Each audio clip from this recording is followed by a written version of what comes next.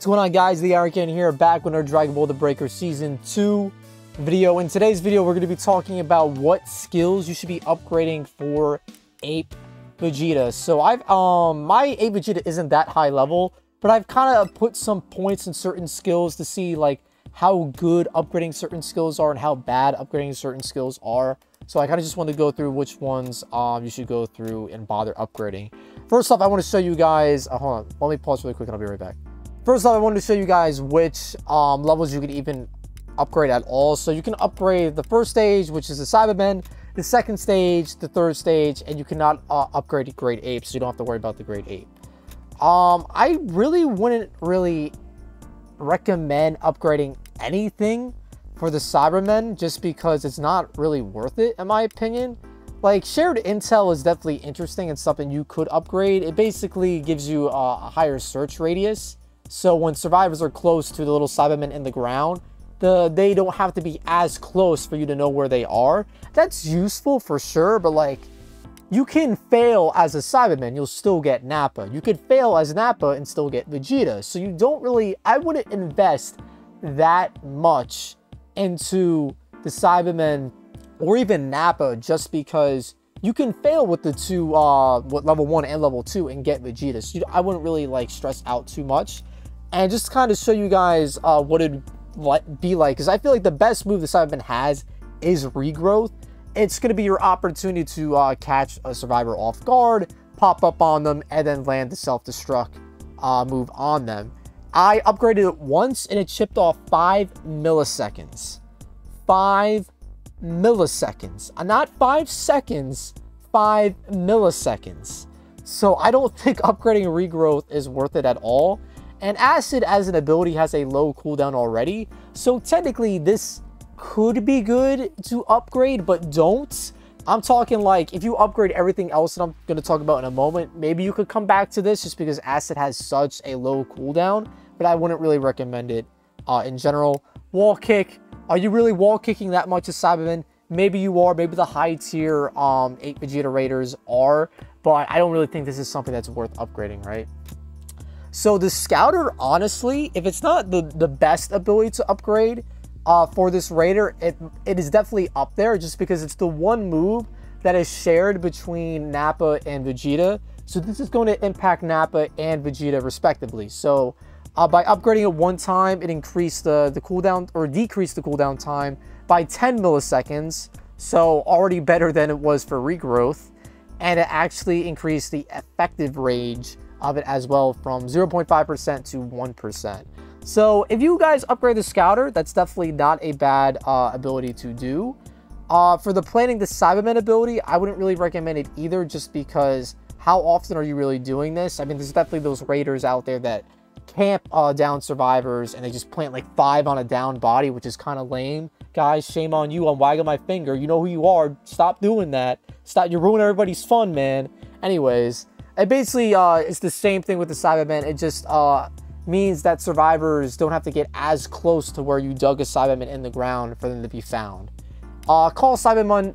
This is basically Cyberman. I don't know why I said Cyberman like I'm Jamaican. Call Cyberman is basically like Zarbon Dodoria with Frieza. You just call a Cyberman. They just search and survey an area, and they can shoot out and attack. Is this worth upgrading? I mean, this is situational, right? Say if your Cyberman dies, you won't even have this. So imagine upgrading something that you might not even have. I would not upgrade this for that reason alone.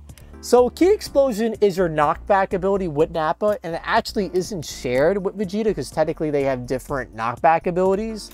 So I wouldn't really recommend it here with Nappa just because you're going to be playing with Vegeta the most. So you should probably be investing the least amount of skill points into the first and second stage of this Raider. That being said, if you were going to upgrade anything with Nappa besides the Scouter, I would recommend upgrading You Better Make This Fun For Me, just because this increases your evolution energy while you damage survivors. So this means while you're attacking survivors, whether it be Ki Blast, super attacks, melee combos, what have you, you'll be getting evolution energy to get Vegeta faster. So that's just one less civvy you might have to find, one less survivor you'll have to down, and basically get you into Vegeta faster, like I said previously. And this ability, Nappa gains a boost to evolution energy. I don't really know. Hold on, let me move myself. Sorry, I'm like ducking and dodging. Let me just move myself so you guys can read it. Nappa gains a boost to evolution energy and can use this skill, the active skill Call Cyberman when evolution energy is maxed out. I'm not really sure how this one works. You guys would have to let me know in the comments below how this one works, because I don't really understand what this means. Just to read it to you guys. Nappa gains a boost to evolution energy and can use the active skill Call Cyberman when evolution energy is maxed out and he is brought into battle. So maybe this means that you start off with some evolution energy if your Cyberman lives. If that's the case, this sounds like a situational passive as well. So in terms of passives or actives that aren't situational, that would be Scouter, and it'd be you better make this fun for me. So I feel like these are definitely the best active skills and passive skills to upgrade for Nappa. And then potentially this passive skill. And honestly, beyond that, I really want to touch anything else on Nappa. Oh, someone in my chat saying that you gain a little bit of evolution energy when you call the Cybermen? Maybe that's how it works. If that's the case, that's not bad. You get a little evolution energy for free.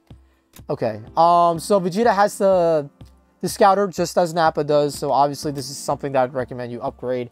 But Vegeta, of course, has the Power Ball, which I imagine everybody and their mother wants to go ahead and upgrade immediately. Because this starts at 740 seconds at base. So that means 7 minutes and 40 seconds until you get to use the Power Ball here. So I upgraded it three times. That chipped off 10 milliseconds. So just to do quick math here, let me be right. Actually, I think it would chip off only like a second, right? Say if you upgrade this all the way, it would be 738. And then another, it would be 737. So 740, 737. Is that really worth it? I don't think so. At a glance, this is probably what people would want to upgrade, but when you put it out like that, I don't really think it's worth it here. So call Nappa, situational, right? If Nappa dies, you won't be able to call him, so I wouldn't really suggest upgrading this. And plus, I just did it for giggles here. It only chipped off 5 milliseconds, so I really don't think it's worth upgrading here either. I also did the explosive wave here. It chipped off 10 milliseconds. So if you upgraded this 10 times or maxed it out, it would be 27 seconds, I believe, if my math is right. You guys can let me know in the comments below if I'm wrong there. So this ability, I think, is one you could upgrade down the line, because obviously, no matter if you're successful with the Cyberbend, with Nappa or not, you're going to be playing as Vegeta, win or lose. So this ability will come into play when you want to break away combos. So down the line, this is something that you could upgrade, but I wouldn't recommend doing it from the get-go. So moving on here, we have an ability that we can't upgrade, another one that we can't upgrade. And these two are the only passive abilities that you can't upgrade as Vegeta. So if you are going to upgrade anything with Vegeta, I think this is the first thing you want to do in terms of Vegeta's side. This reduces the cooldown time for the Power Ball active skill when you damage a survivor. So when you damage survivors, this will basically increase the cooldown reduction. So say it chips off like a second per damage. Based off this percentage, it could be 5 seconds, 10 seconds, or more based off your upgrading of this ability. So I feel like for people that really want to play APE Vegeta specifically, I mean the APE form, right? This is definitely the ability that you want to max out immediately. Plug in the most points for this ability. This ability is cool. I think it, you know, occasionally will serve a purpose, but this is very situational. So when you summon Shenron with Vegeta, he actually has a unique wish where he summons a full moon, and it actually makes your map, whatever map you're playing on, turn to nighttime, which is really cool. But normally you don't get healed by doing that. By upgrading this ability, you'll get a little heal as well. But normally most people, I mean, you can't lose as APE Vegeta. It's not like it's impossible, but the likelihood of you losing as APE Vegeta is pretty low. And you also getting all the Dragon Balls to turn into the APE form is very rare as well. So this is a very, very, very situational passive skill that I don't really recommend you upgrading at all. So in terms of abilities, just to go over things again, for people that really want to be APE, really want to go ooga ooga booga, upgrade power of a super elite first, then I would go Scouter. I think that's what you want to do. And honestly, after you do Scouter, I think you better make this fun. Nappa is very good to do.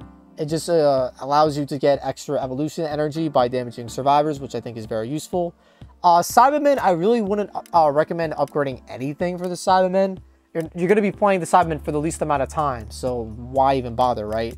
So I think for the top 3 skills, Super Elite, Scouter, and you better make this fun. Beyond that, I guess you could do Powerball. You could, but you could see the milliseconds that have been shaved off. I don't really think that it's worth it. Yeah, I think Scouter and this passive are definitely the ones that are like interchangeable, which ones are the best. But yeah, guys, I kind of just want to talk about which active skills and passive skills you should focus your skill points, since we're in this double XP time frame. You're going to be having a lot of skill points with Vegeta, so don't just use them recklessly because you can't respect them. So hopefully this video helped you decide where you should utilize your points. Let me know in the comments below if you feel my picks were right, if you feel they were wrong, if there were any active skills or passive skills that I should have brought more attention to. Yeah, guys, just let me know and subscribe for more Dragon Ball The Breakers content, whether it be updates, funny moments, gameplay, showcases, all that good stuff. Like the video if you enjoyed, and I'll catch you guys in the next one. Peace.